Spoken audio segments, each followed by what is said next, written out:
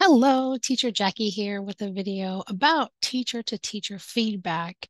Now, if you're new or even if you're a veteran, you may have forgotten this, but when you are finished with a class, you give feedback for the student. Hello, thank you for coming to class. You got 5 stars. Please work on reading, pronunciation, whatever. The next box is feedback like teacher notes. I can't remember what it says, but we also call it teacher to teacher feedback. In there can be notes for yourself to remember that, Tommy likes blue, trucks, and wants to be a scientist when he grows up. But that's also good information for the next teacher. Let's say you're not going to be teaching Tommy again, but you want the next teacher to know his English name is Tommy. He likes the color blue. He likes trucks and he wants to be a scientist when he grows up. You really need to put stuff in there of value. I've seen many teachers put in there um, the same feedback, the same like, welcome to class, you got 5 stars, excuse me, and so on. I guess at the end of the day, you can honestly put in there whatever you want. It's your choice. It's your box. But I will say I have a few notes here to just share and encourage teachers to, again, for yourself and for other teachers to add value. For number one, look to see what previous teacher feedback looks like. So if you don't know how to do that, when you go to your bookings and you go to classrooms, you'll see your list of students, the lesson, and then you go to classroom or materials. Well, if you click on the student name, when that pops up, you have at the bottom the feedback. You have yours and you have previous teachers' feedback. When you click on previous teacher, you'll see at least one. To the right at the bottom, it says more. So you click on more. And with that, you can see more. And if you already see Tommy, blue, truck, you probably don't have to repeat that.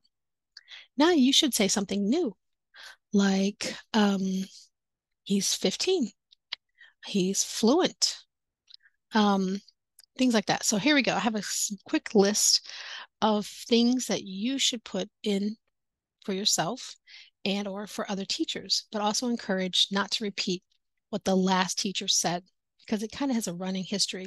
I went to one and they all said Tommy 15 blue, Tommy 15 blue. Like that doesn't help anyone. And you don't have to put it in every time. So you put it in once and then the next time if it's the same stuff, you just don't put anything in there because it'll just sit there until the next teacher's feedback comes in. Now I think it kind of gets bumped out after 5 or so. I'm not exactly sure. But again, so you may need to come back after the 5th previous teacher feedback and repeat Tommy 15 blue. All right, here we go. Number 1. Okay, this is again our list. Let's see, it's how many number? About 6 items for our value added teacher to teacher feedback. Okay, make sure this box is good.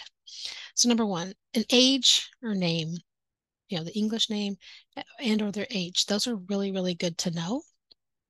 Now we have seen too, some students share accounts. So you have Tommy and Sally are on there. So you can say Sally is 8 and Tommy is 15 and they're using the same account. That happens. And that was very helpful when I saw that in one of my students' teacher feedbacks. The next thing, things that they like. What's their favorite color? What's their favorite, animal?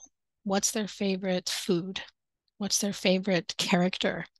After that, maybe their favorite sport, their favorite class, academics, their I just went blank. What they want to be when they grow up. So these are all good rapport questions too. So if you're watching this video for the list for teacher feedback, great. And if you're watching this for the rapport, it is very, very helpful for that. What else do I have? Oh, so the next really good part, I'm almost done, is listing their weakness and their strength. Okay. So you can say, Tommy says, all the time when he reads, when he talks. Let's help him cut that and just say the word. Or strength. Tommy is very fluent at talking conversation. Tommy reads very, very well. So it's good to know what the student is good at or what they need help with to really utilize our time. 25 minutes can be long, but it also can be very short, especially if we stop the class for a moment to explain CE, CI, CY. The C has an S sound, that kind of stuff. So let's make sure we explain briefly weaknesses and strengths. Lastly, this is something I have started personally new this kind of season, 2023, for my teaching. Hi, student, or if the parent is there, what are your goals? What's your goals? I had one today. I said, what are your goals? And he said, speaking. Of course, after 3 or 4 slides, I definitely wanted to help him improve his reading, but he wanted to improve his speaking. So for the next set of slides, we did more of that. He spoke, I corrected his sentences, and he greatly, greatly improved. It was wonderful. So I was so happy for him.